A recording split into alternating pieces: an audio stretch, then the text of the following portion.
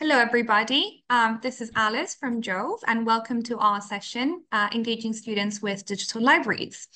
Now, we are a little bit in advance compared to when we were planning to start, 1 minute. So we will allow a couple of minutes to make sure that everybody is able to join, connect, do anything they would like to do in the meantime, grab a glass of water. I can see a lot of people already coming in, which is fantastic. So while we wait for the first couple of minutes to get on, I would like to just run through the classic housekeeping elements of a webinar. So as you can see, well, we're all familiar with Zoom by now. There's a chat box that you can use to interact with other people, just to leave your comments or say anything you would like to say. But there's also a Q&A box, and that's where you will be able to ask your questions or add anything that you would like to add, and make sure that by the end of this session, when we get to the Q&A moment, we have some food for thought, and our guest speaker for today will be able to answer those questions. So without further ado, I would like to introduce you to our guest speaker, Dr. Leo Appleton from the University of Sheffield. And thanks to all of those, by the way, who are already writing in the chat box. It's really nice to see you all. So Dr. Appleton is a person who's had lots of experience with libraries because he's worked in management positions at different libraries over the course of his career. And now he is teaching primarily in MA Librarianship Studies and Information Services. So he's specialized over time in some of the topics that librarians interact with on a regular basis, one of which we will be discussing today. And over time, he's also written a few papers. He's contributed to different publications as a thought leader and as an academic. So today we are talking about engagement. It's something that people discuss continuously. It's part of every librarian's KPIs when you have to set up new strategies for the academic year, and you think, okay, one of them has to be, how do we engage with the students? How do we find new ways? And libraries have changed over time. It's not just physical libraries that we interact with. Now there's digital. There have been digital libraries for quite some time. Even pre-pandemic, there used to be digital libraries already. It's something that got into the technology world quite quickly. So today we're trying not only to bridge the gap between these two, but to discuss different strategies and also maybe reflect upon what is engagement after all. So we have Leo here to talk us through some examples and some concepts that he's studied and developed over time. And I would like to leave the floor to him. Thanks, Leo. Thank you very much, Alice. Can you hear me and see my screen, see my presentation? I can hear you and I can see your presentation perfectly. Great. So I shall assume that everybody who's present can do the same, can see me, hear me, and see my slides. So thank you very much for inviting me to talk today about student engagement. I'll say a little bit more about what I'm going to be kind of covering in the session. But my brief was really to kind of present some, I don't know, be thought-provoking around student engagement in libraries, and with a kind of point of view of what do we do in a physical library setting and a digital library setting, and then leave it open so that we can have some discussion. So let me just first recap who I am, and that was a wonderful introduction from Alice, so thank you very much. Yes, I am Leo. I am an academic at the Information School at the University of Sheffield, where I've been the programme coordinator for our librarianship MA, and I also do a lot of teaching on both that MA and the MA Distance Learning Library and Information Service Management.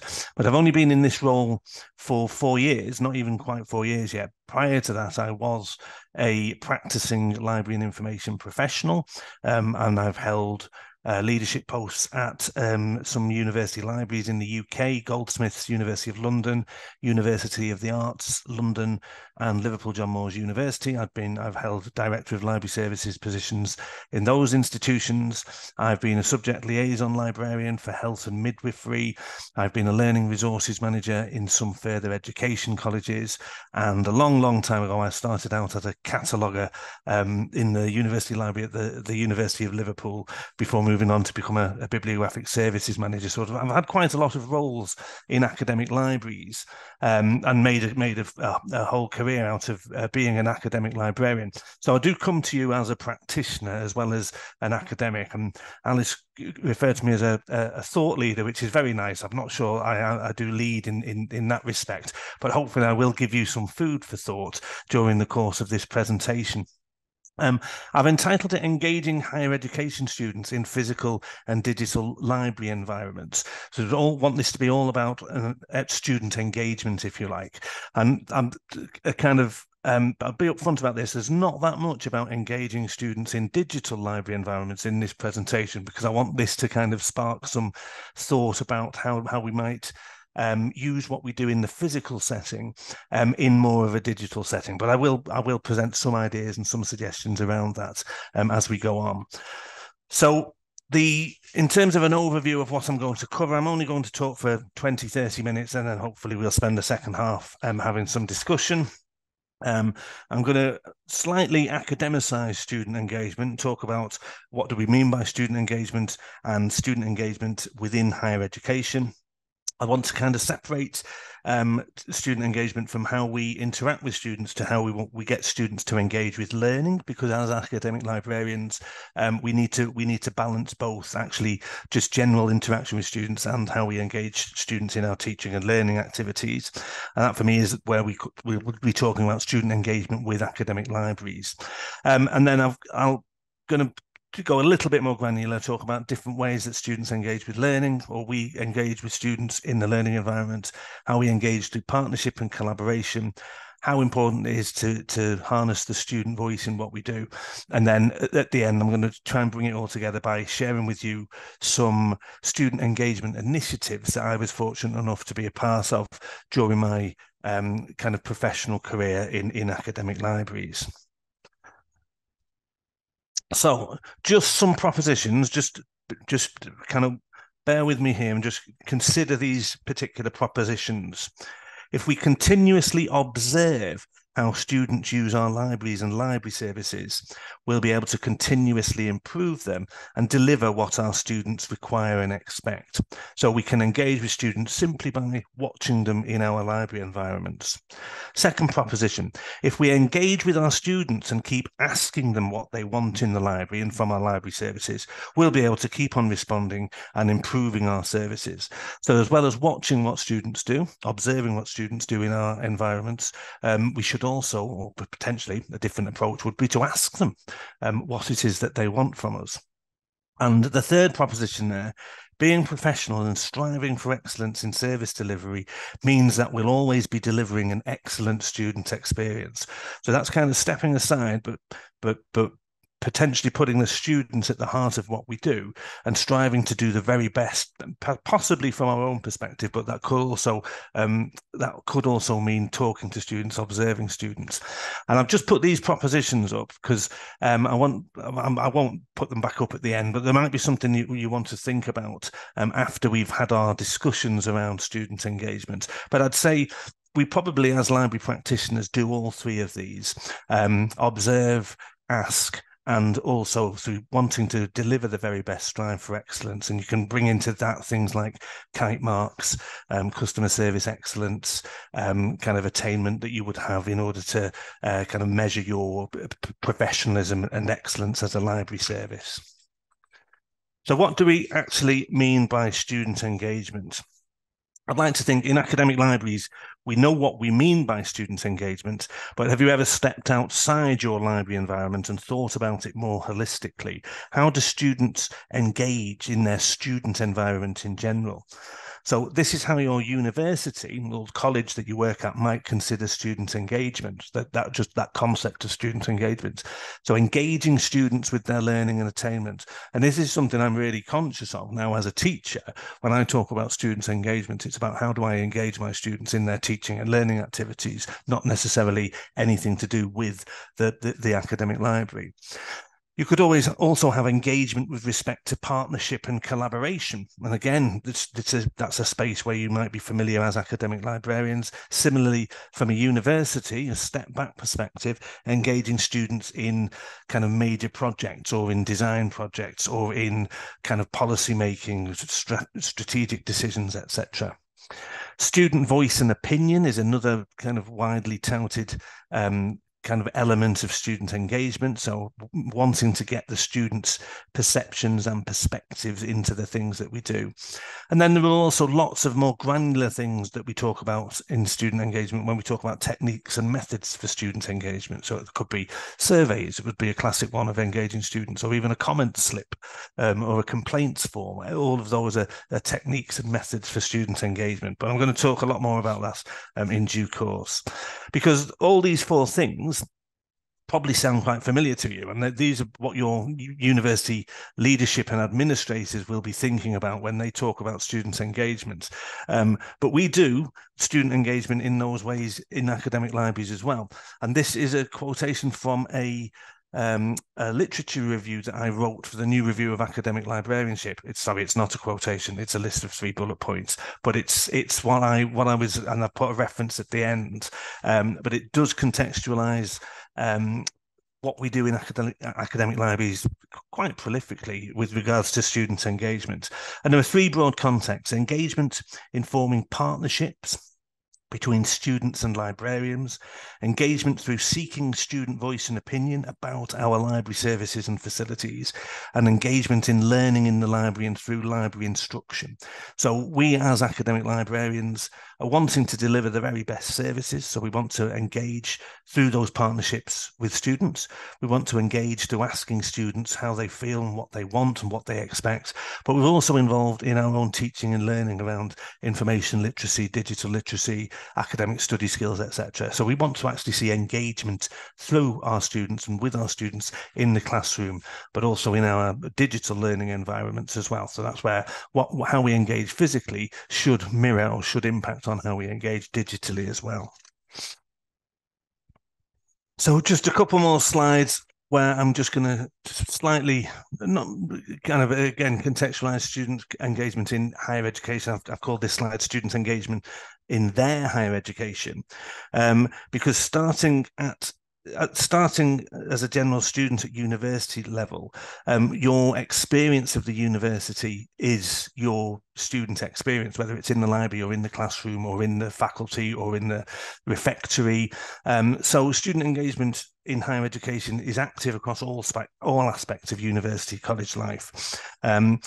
Partly has resulted from the, I'd say, global commodification of higher education, so the need to position students so that they have a greater influence on their or the institution to which they're paying a lot of money for their higher education.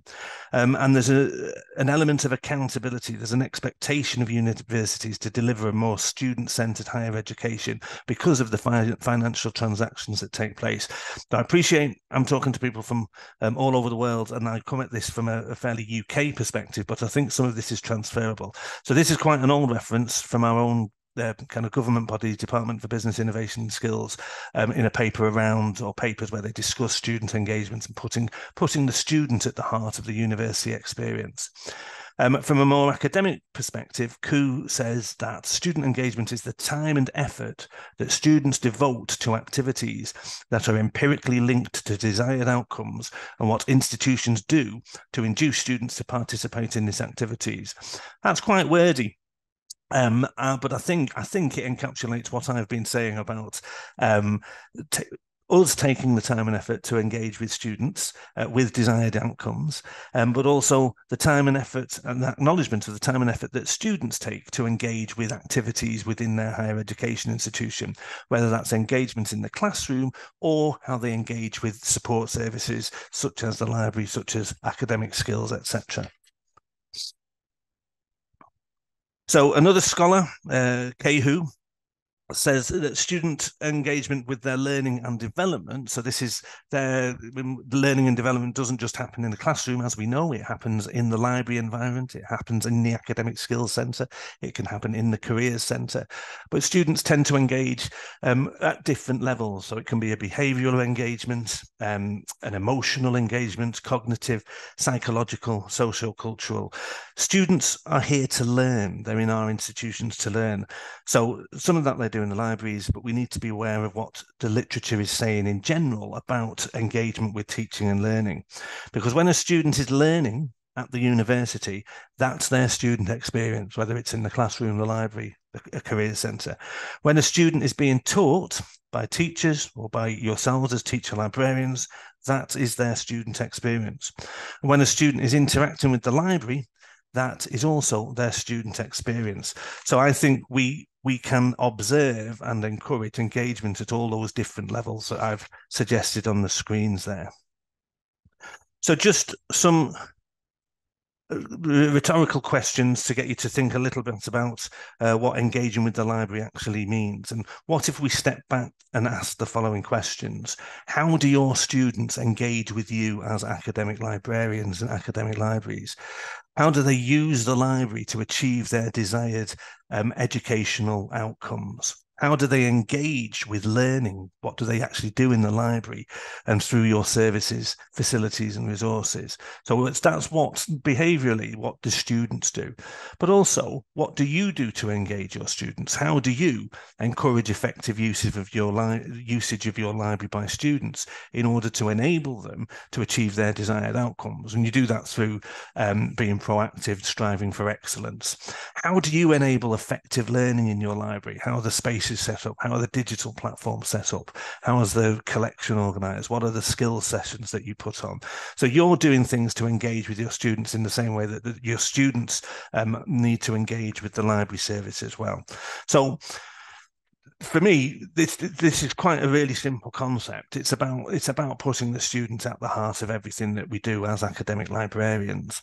I'm just going to move on at the end of coming to the end of the kind of slightly academic wordy bit, but a couple of library commentators, academic librarian scholars who've I suppose provided what I'm going to call two semi-theoretical frameworks to come out of academic library practice. The first one is by Tim Schlack, and the references for all of these are at the end.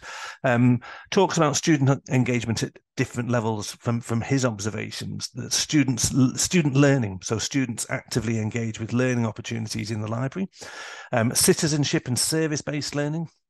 So he regards that as engagement with facilities and resources. So using the facilities and resources that you're making available in your library. Then he talks about technology and programmatic learning experiences. So re-engagement through technology and digital. So potentially taking what you know or what the student knows and understands of the physical library, but re-engaging with it in a digital sense. And making digital library services available is our way of doing that. And then there's relational engagement, so intentional customer service relationship building. So that could be through your excellent customer service work, your liaison work with faculty, and similarly, it could link into your work around student learning as well. And Pittaway, Sarah Pittaway's article, asks a really interesting question when she talks about students' engagement. What does an engaged student look like as opposed to a disengaged student? And that's something to give some food, some thought to. If we would talk about what's a disengaged student, is it someone who simply doesn't use the library, doesn't know how to use the library, isn't encouraged to use the library? And she also suggests that academic libraries can create very favourable conditions to facilitate the likelihood of more engagement behaviours. And I think that, again, that's something that's probably resonates with you as academic library practitioners, the things you do to make the student experience in your library the very best it can be.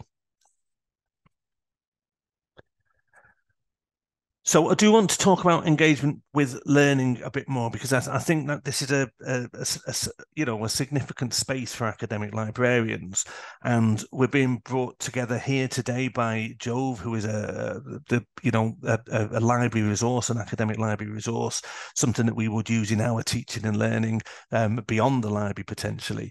And we are, I'm going to make an assumption here that some of you or all of you are or have been involved in information literacy teaching, that you're potentially active or encourage active learning in both physical and digital environments, that you probably don't do didactic teaching, but do more constructivist approaches, but again, in both physical and digital environments. You may use problem-based learning approaches, flipped classroom approaches. You may use gamification. So those 3 points may not be something that you're overly familiar with, but certainly within from a pedagogic position, your universities will be encouraging these different types of learning in order that students engage with their learning. You may well be involved in gamifying your information literacy, but it might also be encouraging students to reflect on their library activity, and that would be again your role in engaging with learning. Or it might be you're encouraging peer-to-peer learning, either as librarians or as teachers. But peer-to-peer learning through students within your library environments or your classroom environments. So what I'm starting to do here is just present to you the different sections of that literature review that I mentioned at the beginning of the session. So engagement with learning was very much the first part of that. Then I go on to talk about partnership and collaboration. And here's somewhere where I think libraries are really good at. It's not just libraries, other areas of your university environments will do partnership and collaboration. But it's about seeing your students as co-collaborators, co-creators or co-producers of what you do. And that can be in the planning and development processes. So it can be informing policy. It can be in the physical design of your library. It can be in the design and usability of your web platforms, of your digital resources. It can be being involved in strategic planning initiatives, but it's ultimately about removing what I would say were old school power relationships between we as the employees of the institution and students as the customers in institution. Talk about students and customers, a whole other debate, but ultimately what I'm suggesting here is we collaborate, co-create and co-produce through removing those power dynamics. And in my experience, working with students as peers and as equals leads to far more meaningful engagement and students empowered to influence their library services. And for me, that's not a bad place for students to be in. It also encourages transferable employability, life skills as well, if they're encouraged to operate in that kind of environment. So for me, relationships with students, communications and continual dialogue both as an academic and also as a librarian are really important for student engagement to happen in the first place. And then a little bit about student voice, what I've just labeled student voice, because capturing the student voice, or talking about student voice, it feels quite consumerist, and it's associated with marketization, so kind of gathering customer insight or opinion, but it's still a form of engagement, and it can help us in terms of asking our students what it is they want. But we can use the concept of student voice more meaningfully now, because it can also mean we can target particular user groups within the library. So for example, you may just want to target how your postgraduate researchers use your library, or are there underrepresented, marginalised groups of students who you want to particularly promote resources to or engage with. So there's lots of ways of capturing student voice. Traditionally, it was done, hopefully this is the only thing that you would do, but traditionally you might have a library survey in paper form or online. But I think student voice now is becoming more dialogic and bespoke, so you're able to target specific groups, and you can use different forms of interview, you can use focus groups, you can use different ways of having dialogue and discussions with people.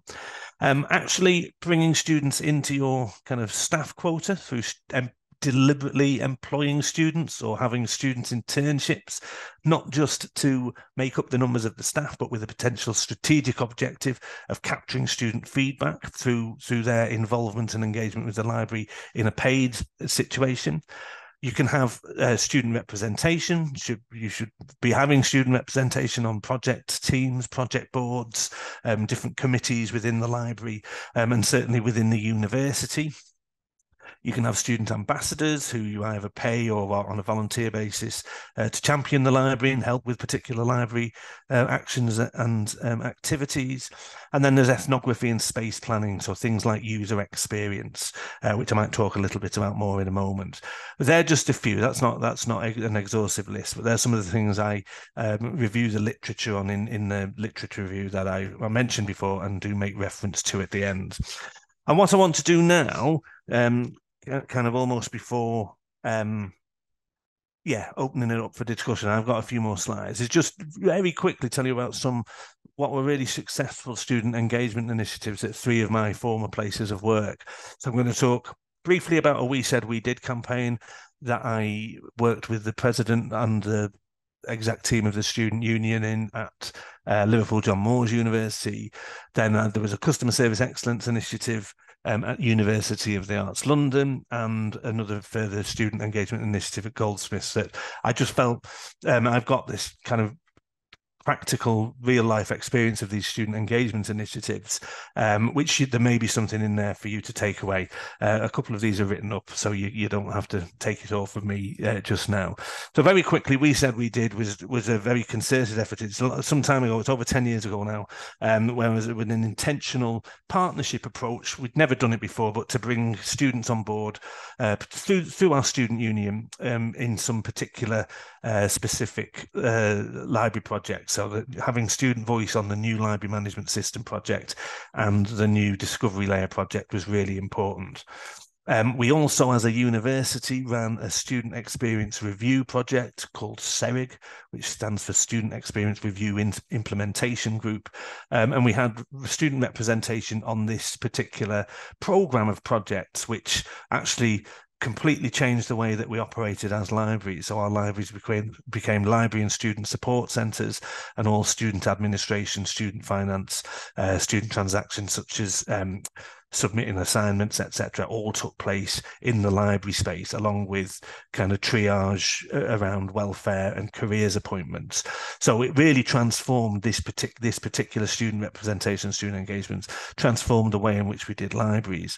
And it sustained beyond these projects. It wasn't just about having representation on these projects and programs.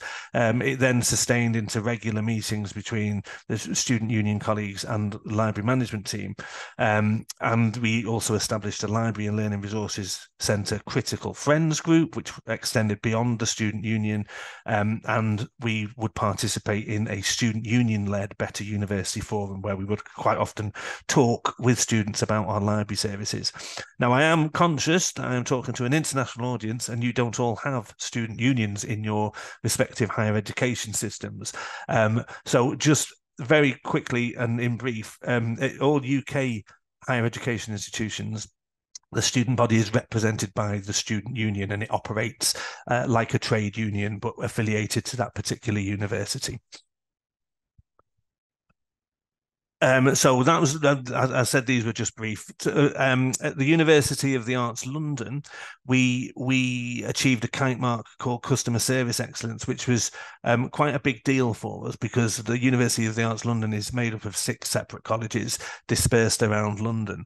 And I used the Customer Service Excellence kite mark to join up the services. There was a kind of inconsistent approach of delivering services. So using that kite mark as a quality kite mark, it helped us to improve and develop services and strive for excellence. So this is in those propositions I shared with you at the beginning, this is the third one, where we strive for excellence. And by striving for excellence, we'll be delivering the services that students want. because we involved lots of student focus groups in this. We involved students in training and developing library staff. We involved students in policy development and developing service standards and kind of customer charters and things like that, and also involving students in developing our performance indicators. So there was a lot of joining up of service provision, and we could only achieve that through bringing our students on board and getting their thoughts, getting their inputs into that. So we involved a lot of students in those kind of decisions. And then I've called this going beyond the academic library. Whilst I was at Goldsmiths as Director of Library Services,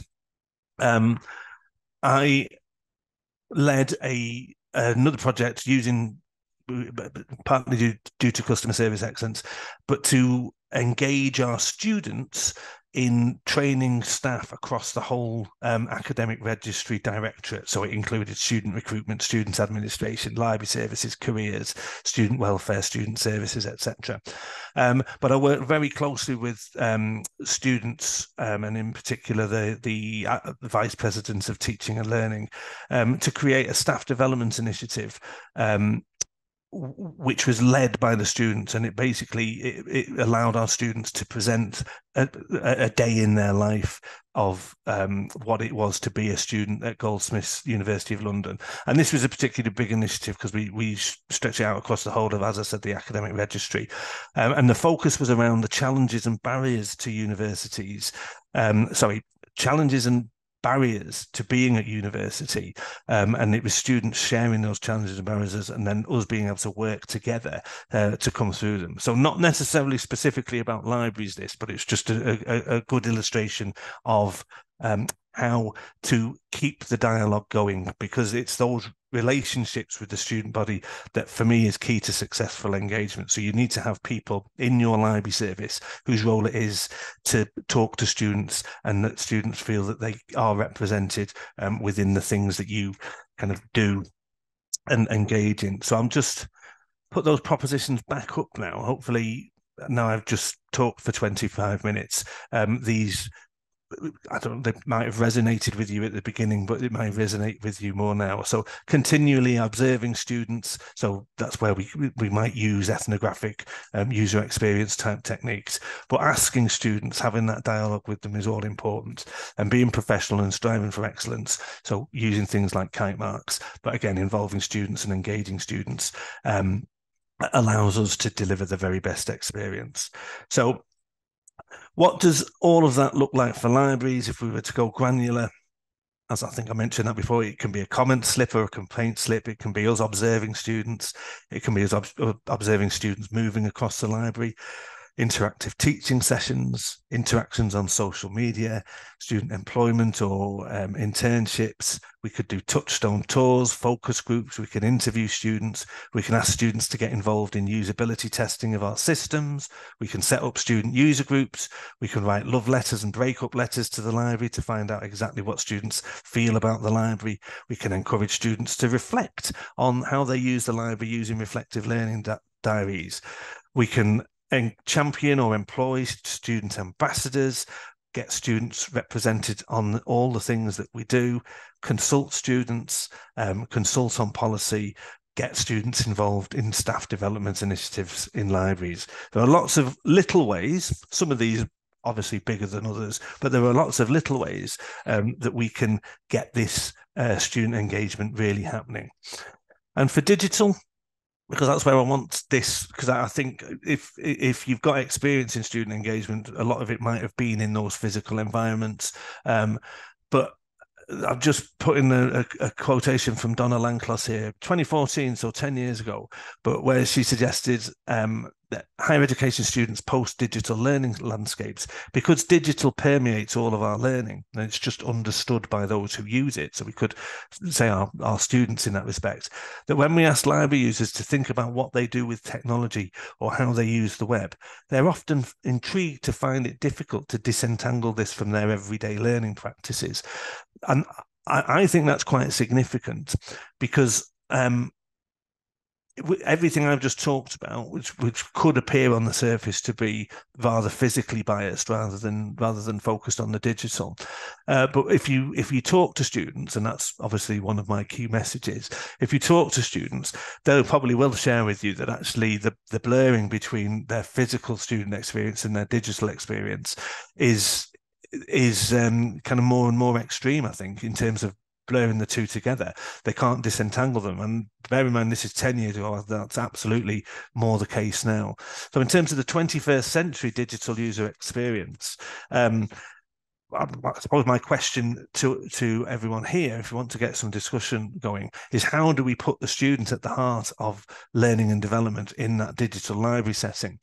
And I'm just going to very briefly, this is my final slide, share with you just some screen grabs I use to talk about how I deliver online learning, because one of my master's programs is entirely delivered online to students all around the world. It's our MA in Library and Information Service Management. And I have we've got a whole teaching team who run this. So we have a selection of modules with lots of resources, pre-recorded videos on Blackboard, so you get an idea of what one of our landing pages of one of our modules look like. We have weekly live timetabled lectures or seminars that we deliver, not dissimilar to this webinar that you're sitting in now, but with kind of academic content, and we will put lots of digital activity into there. We also use a lot of flipped learning, so we will ask people to look at resources or watch videos before coming to the live lecture so that they can engage in debate and discussion within the session. We would encourage people to put cameras and microphones on or have some synchronous text discussion in the chat features.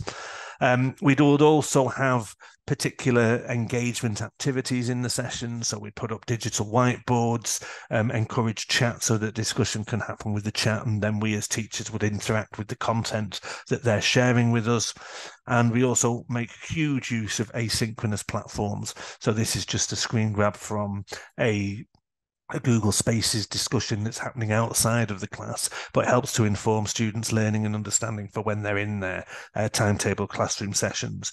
So as many of you will probably be involved in delivering learning and teaching through online platforms. Some of you may not have had the opportunity to do that. But what I would illustrate through this is students expect it, and they're familiar with it. And if we go back to Donna Langclose's quote about students being able to finding it difficult to untangle physical and digital, I think operating and learning in a digital learning environment is testament to that.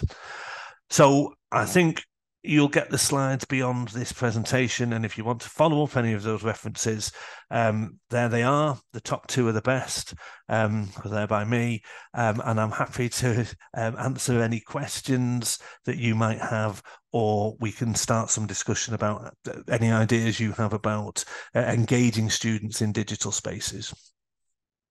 Thank you so much, Leo, for this amazing presentation. People have remained throughout the session. I can happily say I haven't seen a single person drop out throughout the session. So it tells us it was really, really insightful and interesting. We've received a few questions already. So I'm going to start by asking a couple, but I can already see that the Q&A box is populating further. So please continue to do so. Please continue to ask your questions. I would like to start with something related to the last slide that you showed. There were a few examples of how you've integrated different tools within Blackboard, for example. We know people from, all over the world use completely different platforms, but they all have the same goal: to bring different content in one space, right? And in my experience working with librarians, I can also see some people that I've worked with amongst the attendees. So hi, everyone.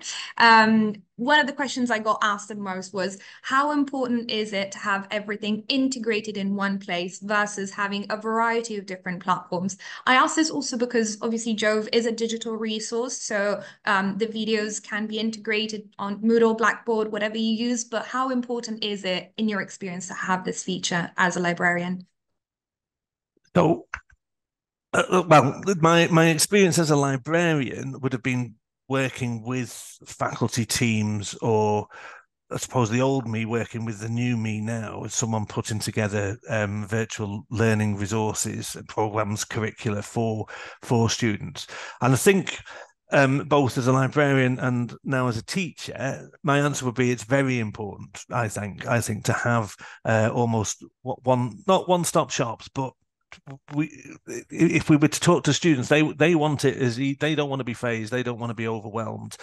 So we almost need to, whilst we want to deliver quality, but we would also want to make it as easy as possible for students to engage. So there are different ways of obviously embedding and hyperlinking to different resources within a platform, but we really strive for consistency across.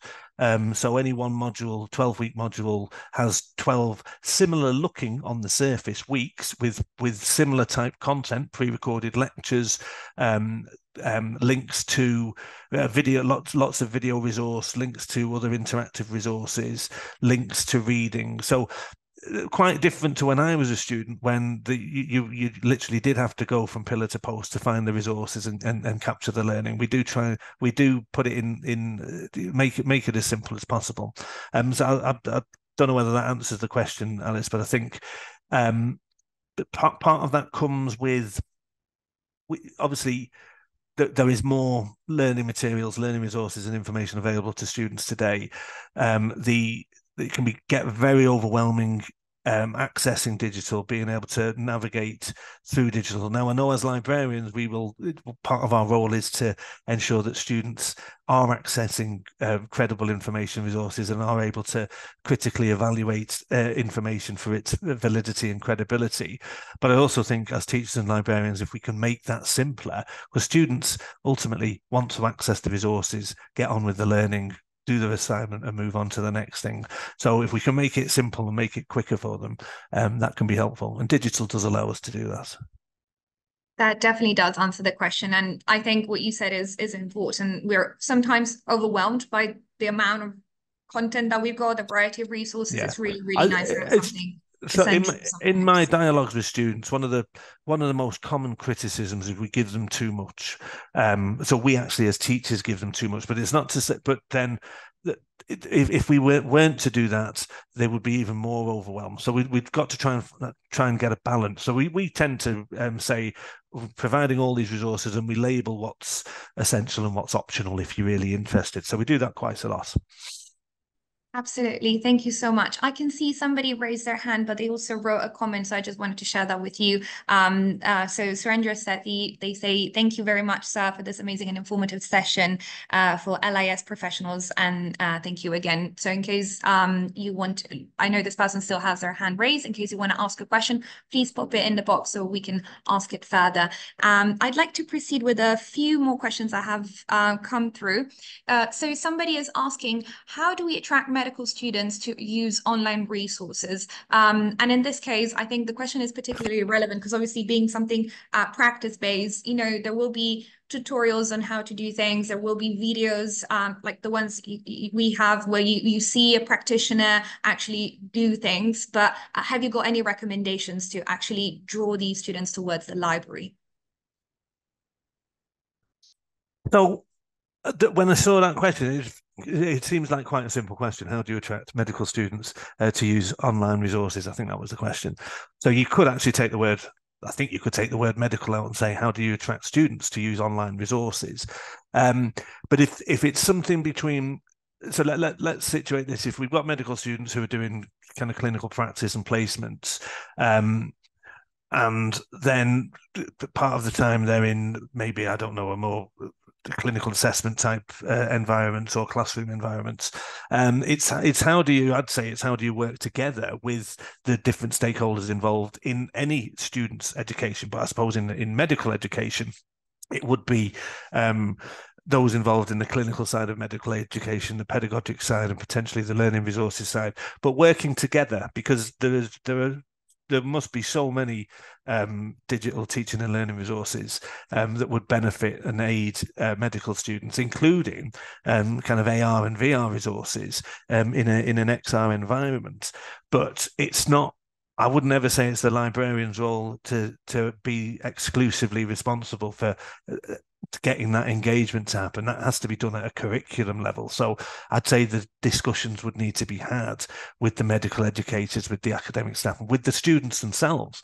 So don't forget that that's been very much the crux of what I've been talking about, is the students come with some experience of teaching and learning, whether it's from school or from college, or depending on what level of education they're on in the university. So I think that's a really key voice to get in there as well. Thanks for that, Leo. I think you're absolutely right. It is something that has to be an effort on two ends, not just librarians, but also at a curriculum level. It's really important to drive that engagement and to make the faculty aware that the library offers this possibility of collaborating sometimes as well. Somebody actually asked a question that's relevant to something you mentioned. They're asking, what about a visual library, something like the metaverse? Do you think we could use this? They ask a further step towards informatization. Do you believe so? So my understanding of metaverse, I might break that up into two, is the kind of alternative digital reality that happens that we can be involved in. So things like Second Life, for example, and there are libraries existing in the metaverse. So that and is it a further step towards informatization? I think it probably is. It's another space and place where you can place resources, and enable students learning, enable students engagement. My only thing is, if you're going to branch out into metaverse, make sure it's aligned. So make sure it's not you've got some control over what's happening in your part of the metaverse. So I'm not sure whether that kind of metaverse is what was meant there, because a visual library to me would be something that's more about digital images, digital video, and creating libraries. In fact, that's the business of JoVE as well. But all of this, there are so many elements. These are resources that you have some knowledge, familiarization with. You also have a voice. You know where they can be used, where they can be best placed to support teaching and learning, to provide a good quality, excellent student experience. So there's no reason why in digital platforms that we can't bring all of these things together. But don't I suppose one of my messages would be, don't try and do it by yourself. You've got to involve all the stakeholders, which means and that's easier said than done, because you're asking people for their time, which, as we know, when you ask faculty or even students for their time, it's not that easy to come by. But that partnership working to get right, your provision, your service, your delivery is really essential. So there needs to be buy-in. So it can be a bit of a push at first, but if you can establish good partnerships with the right people, you can do anything really. That is incredibly true, actually. The power of working together. And actually, we're receiving a lot of lovely comments from people who are saying that some of the things you discussed, like critical friends group, relationships with student union, library survey for feedback, they're going to Oh, use great. immediately because they thought it was really relevant. So I also, like to share comments like this because Oh, I great. think they're pretty great to have in a session like this. We So, have a so few. Sorry, so some of those things, and I appreciate you just saw them at a glimpse on a slide, but you can read about them a bit more in that literature review, but they are easy things to put in place, and they're little things that can have quite a big impact. So, Absolutely. And actually, I wanted to share with everybody who's asking maybe more specific questions that we might not have time to answer right now, that Leo has given availability to also, answer any questions in private. So he shared his email address at the beginning of the presentation, but we will share it in the chat box as well in case you want to maybe send some direct questions. So we've got, the possibility to expand this conversation. I would like to end with one question, which actually sparked from what you mentioned during your presentation about the letterbox, and maybe some love letters, like writing some love letters as well. This actually reminds me of something I experienced when I was at university. So within the library, we had this area where people could drop love letters to other people, anonymous love letters if they wanted to. And that actually drew people into the library because they wanted to participate in this exchange of love letters. And one day they put a library edition. So the things you wish you had told me, library edition. So people would actually write letters to the librarians, thanking them or suggesting things. So even sometimes just phrasing things in a more creative way, it really helps driving engagement, doesn't it? So I wanted to ask you, have you got an example of something creative, something that's happened over your career that you thought was like the example that I had in mind, genuinely impressive to drive engagement? Um, I think, oh, I might struggle to think of anything specific. I can think of things that where we've engaged students and we've made quite impactful, low budget but high impact changes, and we've used love letters and breakup letters to do things like that.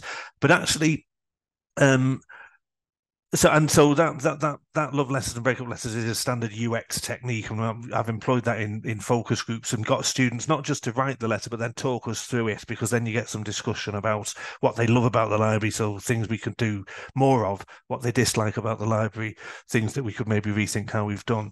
But actually, to answer your question, Alice, one of the most impactful initiatives I've been part of are things like putting on events for students in the library space to bring students into the library, but not events for the sake of it. So it might be in I've run, I've been responsible for the library in which we've run games nights, but the games have been games developed by our games technology or games design students. We've had things like working with the politics department or the history department to put on events for things like Black History Month. We've also had art displays in the library from the creative arts, performances in the library from performing arts. So working in collaboration with faculty again to do something a little bit different that draws students into the library. And they've been good for student engagement. The thing is, that the important thing is, and I'm not saying that I've got the answer to this, is don't they mustn't be gimmicky. So you want them to have a longer lasting impact. So it can't be like an event for the sake of it. You need to kind of think about it strategically. How do you then continue to engage students through that particular activity or event? Amazing. Thank you, Leah, for sharing that. And yeah, there's loads of amazing initiatives that people can initiate. And sometimes even a small thing can really change the game because it just has to be trending sometimes. People, maybe a reel on an Instagram page can change how things go Yeah, dramatically. yeah. It's really nice to hear some practical examples of how have these things have happened in your experience. As I said, we've got loads more questions, but we're also getting to the end of our session. So I would like to thank everybody for joining us today. It's been absolutely great, and we've received great comments, great insights. Again, Leo is available to discuss further in case you'd like to send him some specific questions. But we also will be sending a recording of this session tomorrow. So please rewatch it, reuse it, share it with your colleagues, anybody who might be interested, use it as a reference for the future. We're always happy to help. So thanks again, Leo, for this great presentation. That's a And pleasure. Thank you for having me. And yeah, if you do have any questions outside of this session that I could help with or advise, then please do get in touch. I'm quite easily findable. You don't have to wait for these slides. amazing. Well, thanks again, everybody, and have a great day. Bye.